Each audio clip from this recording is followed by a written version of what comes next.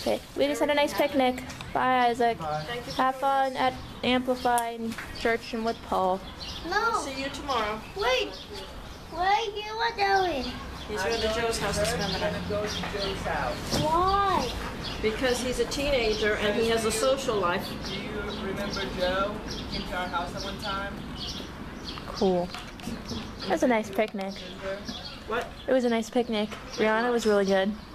What? Brianna was really good while you were gone. Oh, good Joe. Brianna has been a part of my family for a month now. And it seems like she's been around longer. She is an awesome dog and I love her. But it really does seem like she's been around longer than a month, but it's been a month since she came and became a part of our family.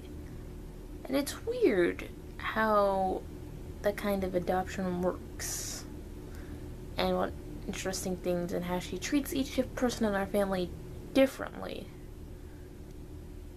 But yeah, I'm attached to my dog. I like her. She should stick around. And I'm also really tired. I'm filming this at the end of the day.